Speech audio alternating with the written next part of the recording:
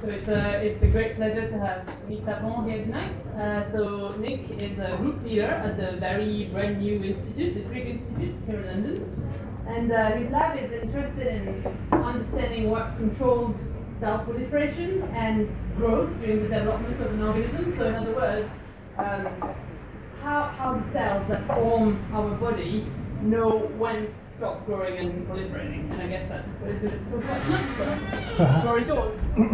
Okay, so at any point in the talk you can actually interrupt and ask any questions that you have. I'm not actually guaranteeing that I can answer them, because a lot of these things I'm going to talk, I've tried to keep it very general and cover a lot of grounds really into the fascinating subject at hand today, which as you all know is all creatures great and small. So we're going to spend the next 3 hours discussing this wonderful TV series from the BBC based on the James Herriot novels of the same name, which is focused on the life of 3 veterinary surgeons living in rural Yorkshire, and a very memorable TV series that I'm sure you'll all agree. No, I'm actually just kidding. We're not going to talk about all creatures great and small. I just thought I'd show my age by showing you that this TV series, which was shot at the end of the 70s, is actually something that I'm familiar with, that I've seen some episodes of myself. But as lovely as all creatures great and small is, we will actually talk about growth control. So that is this is represented by this too small picture here. I just couldn't draw a hippopotamus myself because it's too sophisticated for my limited writing skills, my limited drawing skills, and will be exposed, I'm afraid, to my limited drawing skills throughout this evening. I've got some beautiful pictures which I can give away at the end of the talk if anybody's interested in sponsoring my arts career. Okay, so I'll introduce myself. I'm actually French, as you can probably hear. I've been here for a long time, so I actually did my bachelor's degree at Imperial College in London, and then I did my PhD at UCL, University College London. Then I moved to the States for a few years to study, where I started to become interested in the problem of growth control, and particularly used fruit flies, Drosophila melanogaster, as a model system to study this fascinating question. Then I came back to France for a couple of years and decided that the weather is just, I was in Nice actually, in the south of France, and I decided the weather in England was so unforgettably good that I would move back to the UK, and this is where I've been for the past 12 years or something like that now, at the former Cancer Research UK London Research Institute, which is based over here at Lincoln's Inn Fields, and now moving to the Francis Crick Institute, which is actually such a new institute that it doesn't actually exist yet. In fact, we're moving into our new facility at King's Cross, St Pancras area, in a few months' time, and we're very excited about that. So, introductions being over, let's see where we are here, because I don't really, so we're trying to understand essentially how tissue size is controlled. And this is a fairly big problem. An embryo or an egg is a very small structure, and an adult organism like this hippo is a very large structure. So in order to go from one to the other, we need to control proliferation, growth during development very precisely to get an animal which is exactly the right size, not too big and not too small. And as you know, there is a massive variety of sizes and shapes in living organisms throughout our planet, and therefore understanding how, from a very small set of genetic instructions, we can generate, or the living beings can generate such a variety of shapes and sizes is actually a very fascinating and interesting topic for study. So, but before we move on to that, I just want to make sure that everybody understands a few basic concepts, because I've tried to keep the talk very, very general, so that I'm not assuming a lot of knowledge from you guys. But obviously, if anything's not clear, and if you're not clear with a particular concept, then let me know, and I will explain further. So the first concept to be clear of is everybody happy, or raise your hand if you don't know that the body is made up of cells, so that those are individual units of our bodies. No? Everybody's okay with that? And inside the cell, there's a particular small structure here called the nucleus, and that nucleus contains our DNA, our genetic material, and that genetic material, or DNA, is the blueprint that tells our cells how to behave. It's directing all of the behaviors, not only of individual cells, but also of populations of cells, telling them what to do. So And the DNA is broken up into different genes, which are its different units, and each of those genes is a small set of instructions for a small set of behaviors that our cells can do. So is that with me so far? Good, good. So, in terms of regulating the growth of an animal, what we have to think is mostly two processes. Well, those are the two processes that really we're going to focus on today. The first one is cell division. So, the cells, an animal can grow by essentially generating more cells, and that's done by a process called cell division or proliferation, where a single cell divides into two to give rise to two daughter cells. So that's the first growth process. The other process that can happen is that the cell can not divide, but it can grow in size and therefore become bigger, and that's cell growth. And we're going to talk about both of these things today. And we're not going to talk about cell death, which is another aspect. Cells don't live forever; they actually can die, and that also obviously matters for the control of animal size. Okay, so hopefully you're still with me for the moment.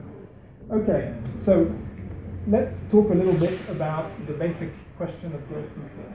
So this is where I mean that's still kind of okay, but then the drawing quality really drops down very badly.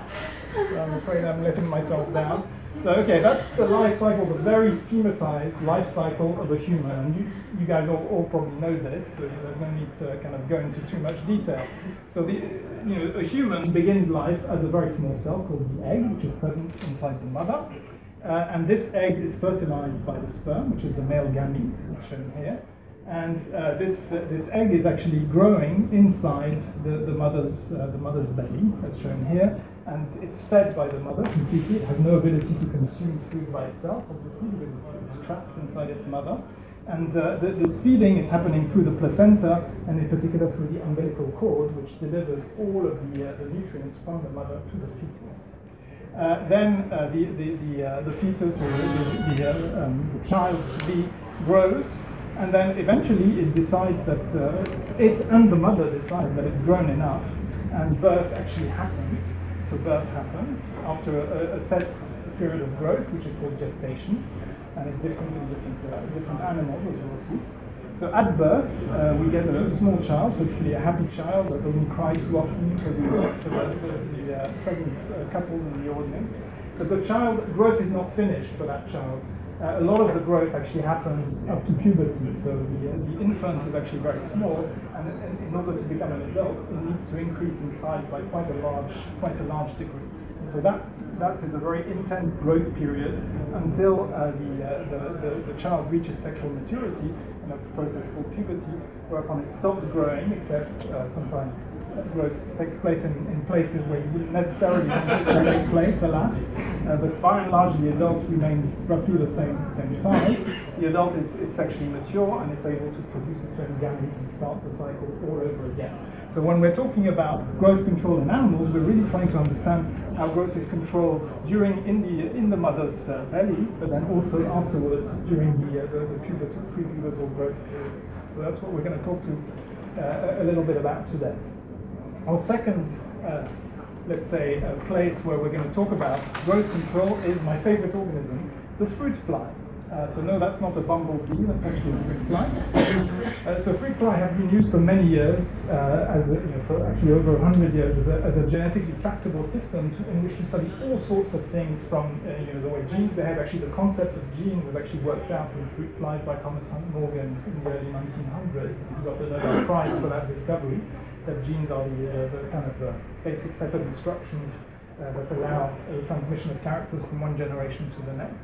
But we can also use them to study growth control because they have their own life cycle and they undergo their own very precisely regulated growth program. So that's the adult fly. And the female lays an egg which is fertilized. She actually stores sperm inside her body. Out of the egg comes the equivalent of a prepubescent child in the fly, which is the larva.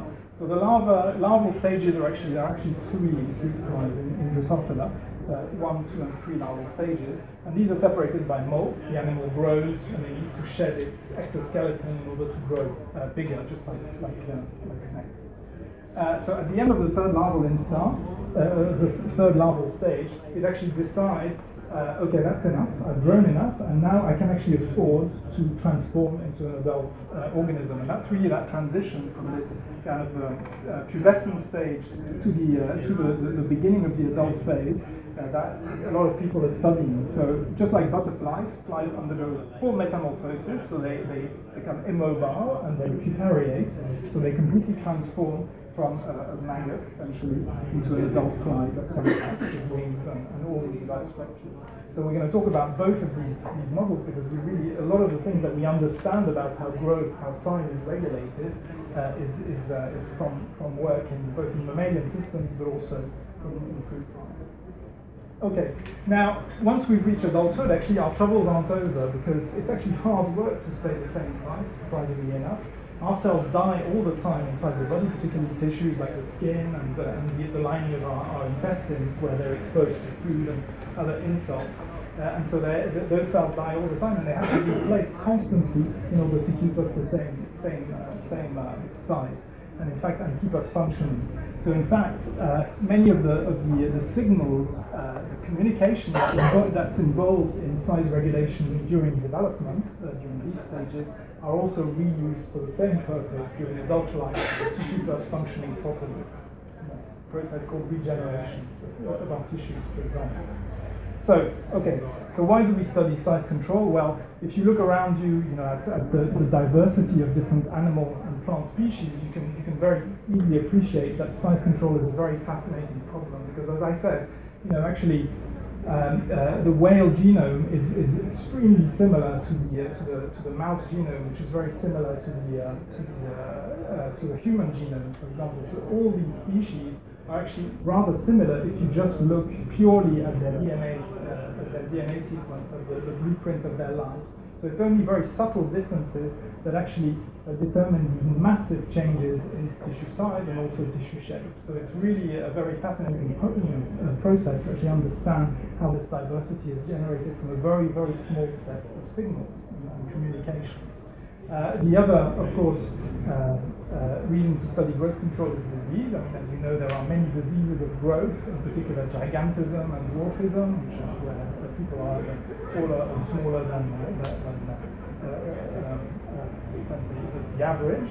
But also the biggest growth disease, of course, as you know, is cancer. Because in cancer, the cells in our body become selfish, and they start to ignore the instructions that tell them, no, don't proliferate, you don't need to proliferate, and they start to proliferate out of control and start to form growth. And so we're hoping that by understanding really how growth control is regulated during development, we can understand how cancer actually occurs. So let's talk about growth control.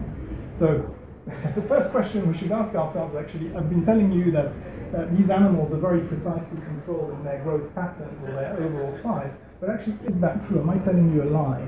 And in fact, let's ask ourselves, are all species actually of a determined size? Do they reach, by the end of their development period, do they reach a predictable size?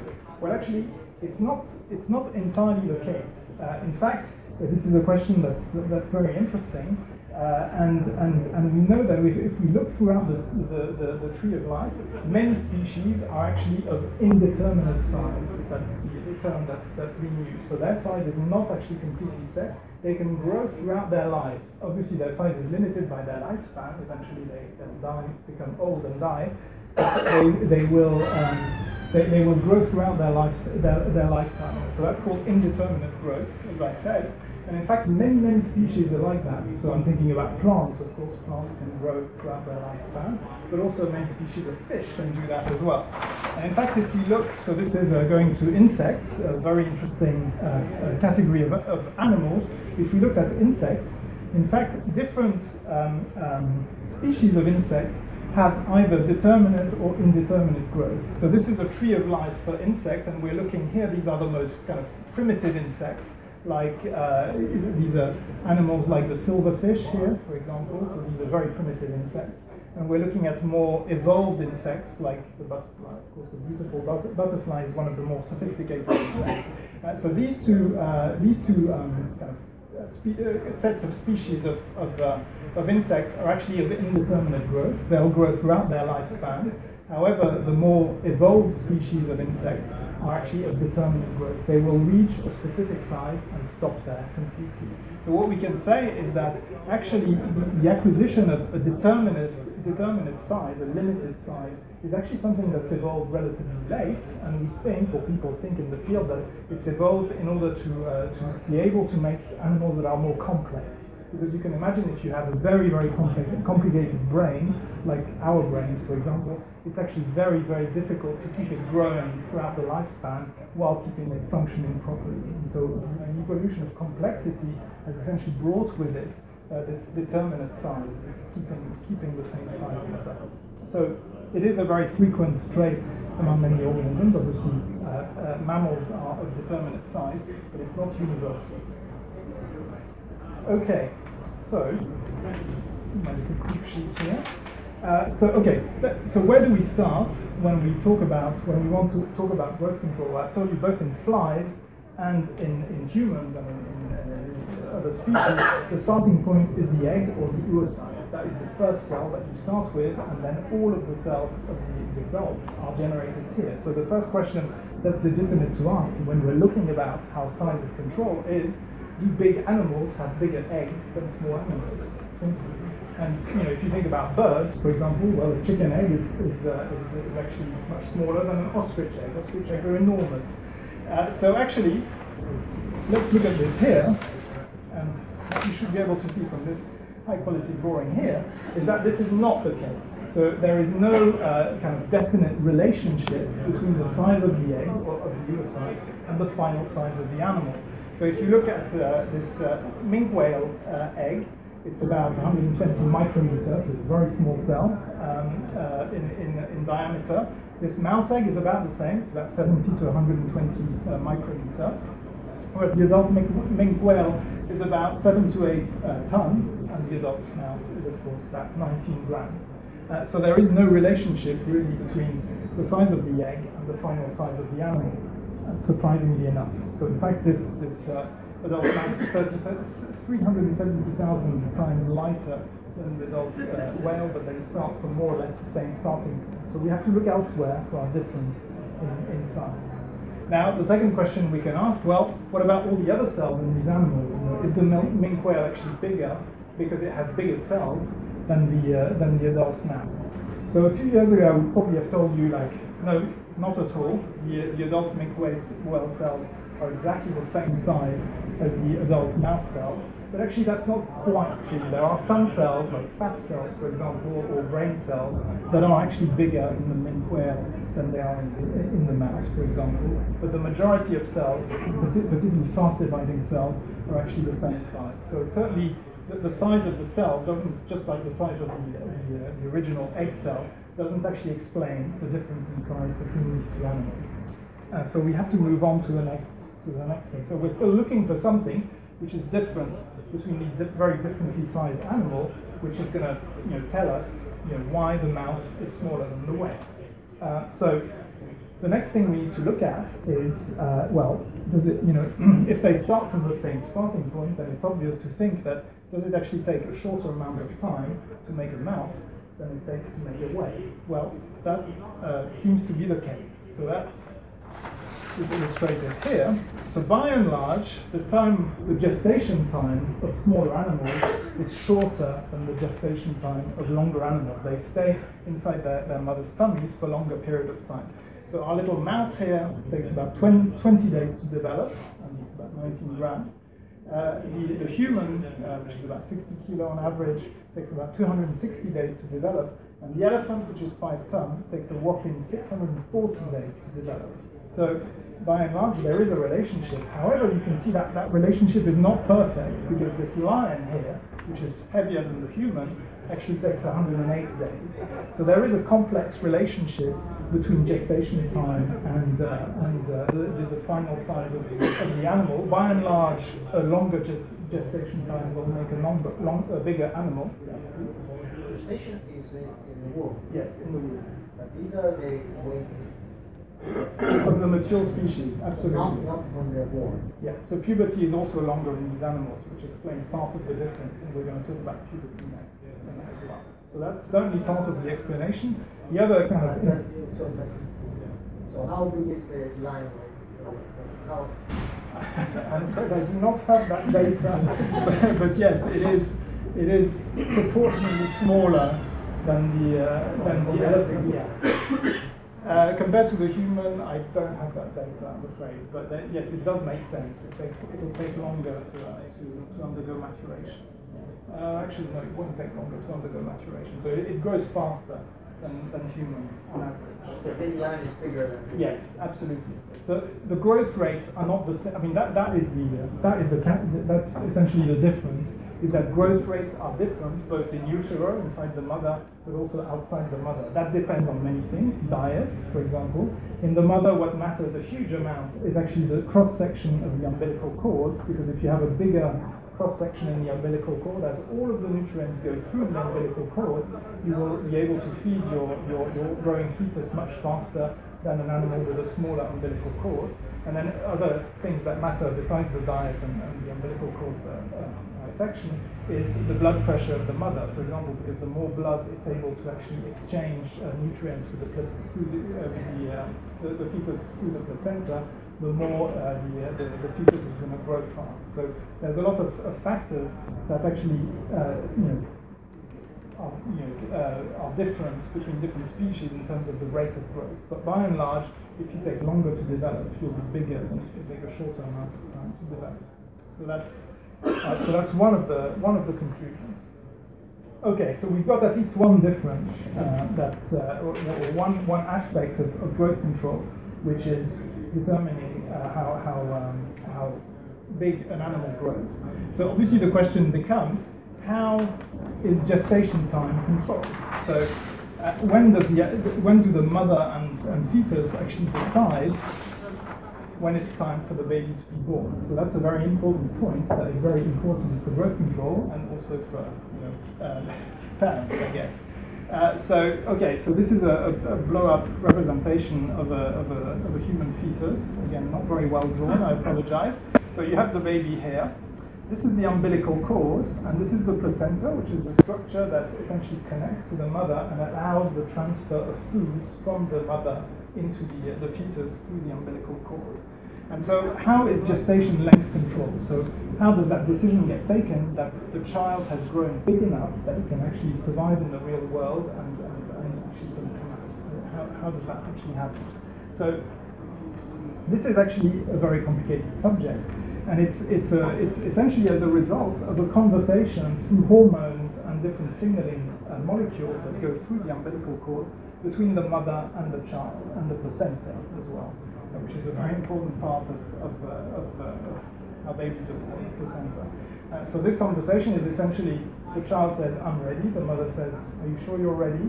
And then the child says, "Okay." And then the mother says, "Okay, let's have the birth." I mean, it literally is an exchange of different chemical signals between the mother and the fetus. So in particular, from the point of view of understanding how overall size of a human being or an animal is set, the particular signals that are important to think about are, for example, hormonal signals. So during the life of the fetus inside the mother, its nervous system and other organs start to become more sophisticated and they start to become more functional. So for example, there are several glands that are very important for the onset of birth.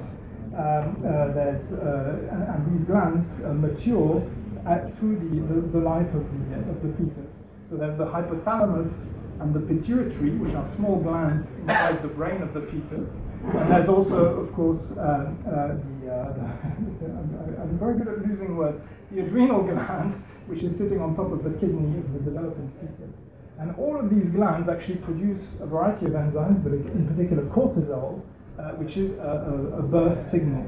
So over time, as they mature, they start to secrete more and more cortisol until the mother essentially knows from measuring the amount of cortisol inside her bloodstream that the fetus is actually ready to undergo birth and it's reached the right level of maturity. So that's one one of these signals, is essentially the ticking clock, is the development of the fetus.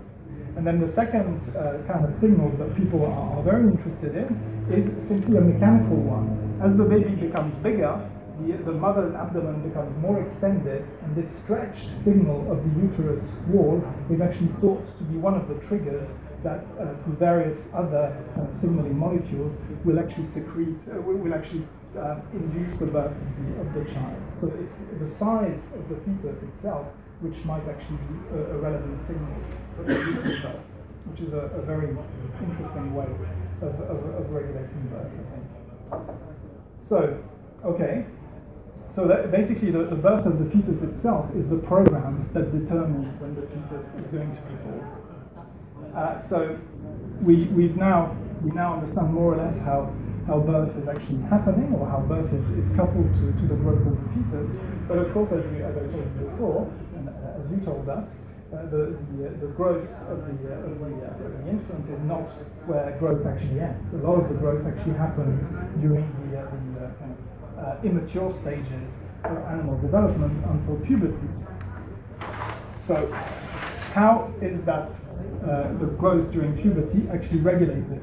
Well, again, it's very much about exchange of information between different tissues, different organs within the young developing organism. So again, it involves a gland at the base of the brain called the pituitary, and you will know if you've followed like sports, for example, about a protein or a particular hormone called growth hormone, very popular with bodybuilders, for example, because it increases. It can very strongly increase muscle mass in athletes, for example. And so the pituitary is the main site for secretion of this signal called growth hormone, GH. So initially, during early childhood, it's secreted at fairly low level, but as the child matures, growth hormone levels actually increase very fast, and they peak during puberty. And so what growth hormone does is it goes in particular to the liver, but also to all the other tissues inside the child, and it induces, or it convinces the liver and the other tissues to secrete another signal called insulin-like growth factor, or IGF. And IGF is a very potent growth signal for all of the tissues within the young child. So growth hormone essentially drives the expression of this very potent growth signal, which is saying grow, you need to grow faster. Okay, so we're trying to. So there are many sites, of course, where IGF is inducing the child to grow. For example, the muscles are shown here, but one of the most kind of clear examples is actually in the bones, because if you want to make a bigger organism, you need to make, particularly for mammals, you need to make a bigger skeleton. And so bone growth is a very important concept if we want to understand how growth actually happens within animals. So growth actually happens not throughout the bone, but in a structure called the EGP, or the epiphyseal growth plates, which is usually present at the end of the bone.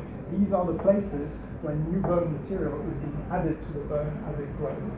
And so these are full of cells that can either proliferate or not proliferate, and whether they divide and proliferate or not will depend how the bone is actually growing.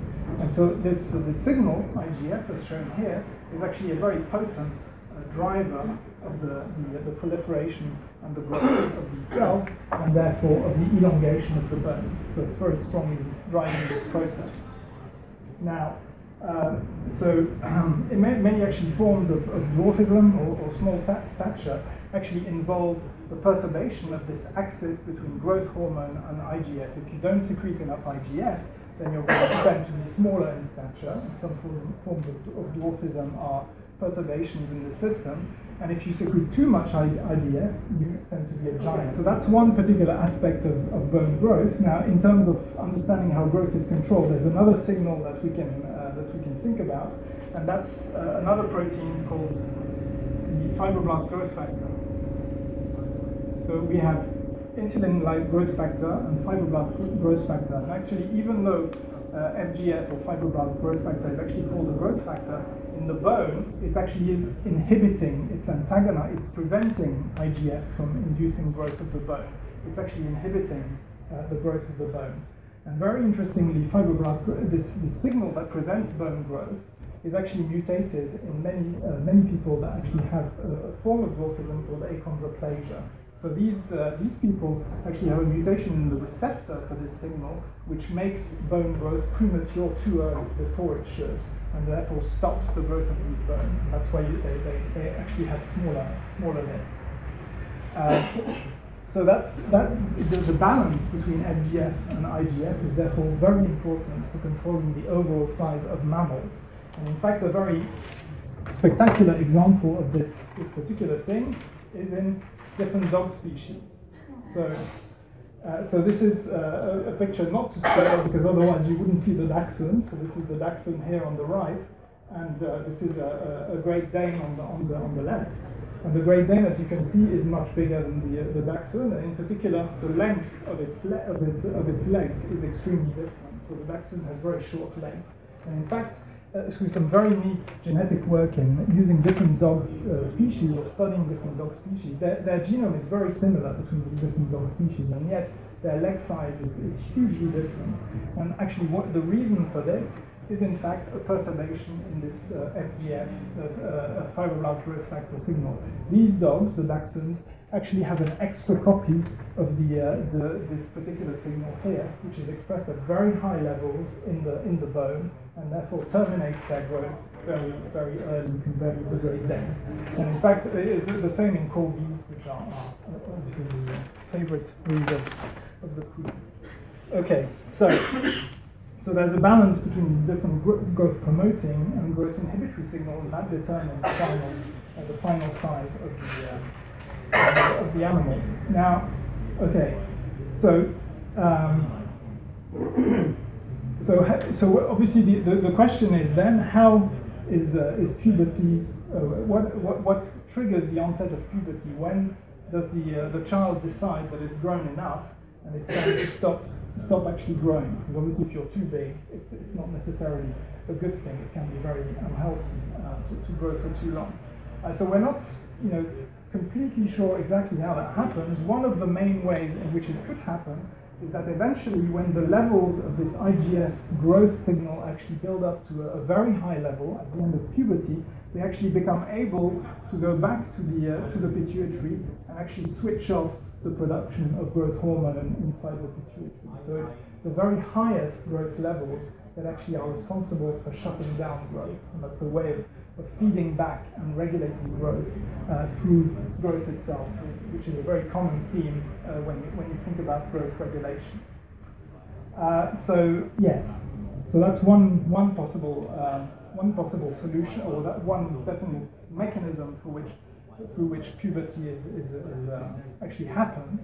The other mechanism is obviously that very likely it involves the child reaching sexual maturity, which also participates in regulating growth hormone levels.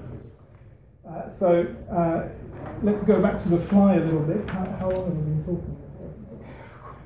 I apologize. You've got 5 minutes. 5 minutes, perfect. Okay, so let's talk about puberty in flies. Flies don't slam doors, and they don't tell their parents they wish they'd never been born, but they do have a form of puberty, which is their larval stages. Really, the infant stages are the kind of the larval stages, and then puberty is when the animal decides to pupariate.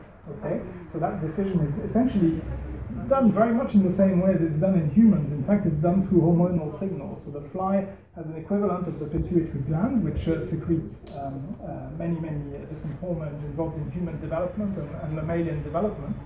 And that's called the ring gland. It's not actually called the pituitary in the flies.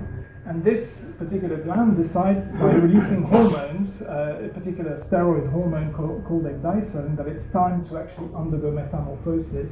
It's time to stop growing.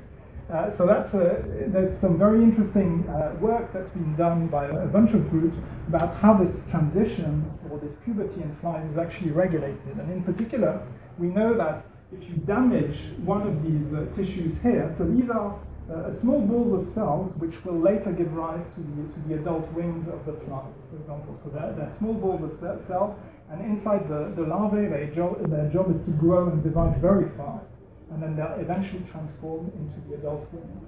So in fact, we can, using genetic tricks, we can damage them and essentially make them disappear. And what will happen when they do that is that the animal will decide, hang on, something's wrong. I actually need to slow down my development so that we can repair this tissue. Otherwise, we're not going to have any wings, which is not very good if you're a fly. So these damaged tissues actually secrete a signal called dilpate, or Drosophila insulin-like peptide 8, which is actually a distant relative of IGFs in humans. And this dilpate signal goes back to the pituitary of the fly and tells the pituitary, no, it's not time to actually form a pupa. You have to slow down. You have to slow down development. We can't actually do it. I have to repair myself first. So this takes place both by slowing down the growth of the other tissues, so that they slow down their growth rates as well, but they also prevent this fly equivalent of puberty, so that the animal can actually repair itself. So that's a very neat way in which the animal is monitoring its size all the time, and if some of its organs are not the right size, then it's able to slow down development until it's able to repair. Now, this is one function of this very cool dilpate molecules during times of stress, when there's something wrong happening in development. But in fact, it's used all the time, because what people realized when they were studying this molecule is that all of the different organs of the fly talk to each other all the time in order to compare their growth rate. And in fact, if you mutate or if you eliminate this dilpate signal, what happens in the absence of a massive damage signal is that the animal starts to have wings that are of different sizes. So its left wing, for example, will be smaller, it will be bigger than its right wing. And so this dilpate molecule essentially allows harmonious development. It allows the body to grow in proportion. And we think that equivalents of this particular signal are actually functioning in humans and doing more or less the same thing. So we're almost done.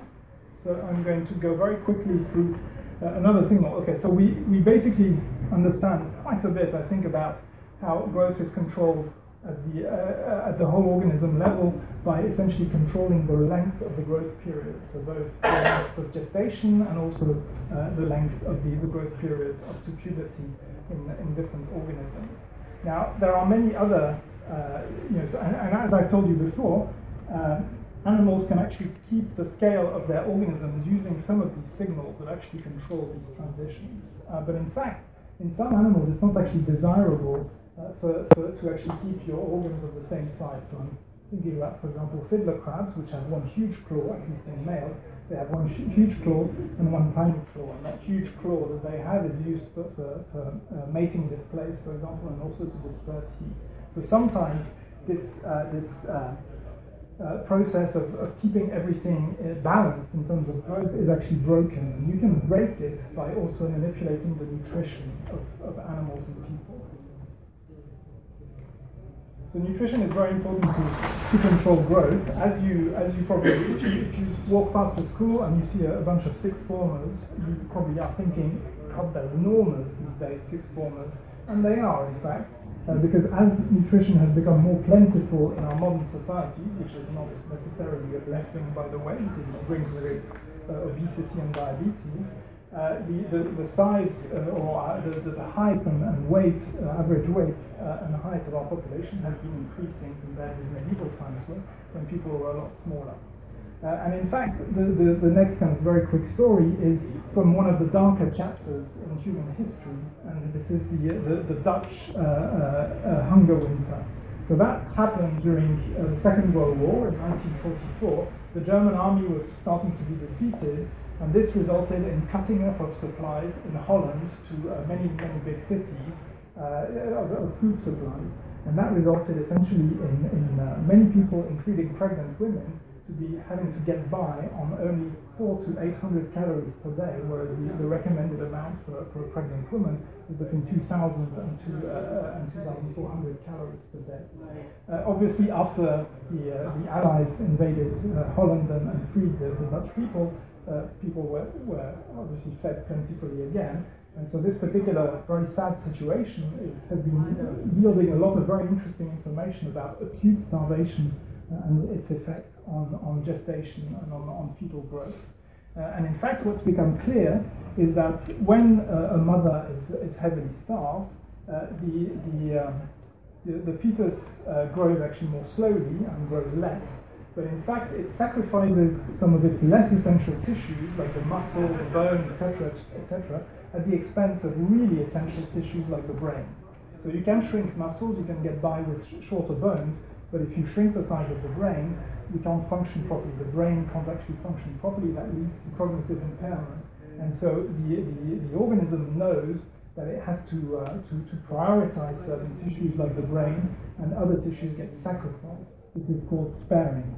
And in fact, in flies, my colleague Alex Bjorg at the Crick Institute has been able to study sparing, and it happens in a very, very interesting way. We don't really understand fully how it actually works in humans, but in flies we understand very well how it works. When flies are starved, flies are obviously very sensitive to starvation and to the effect of the environment. And in fact,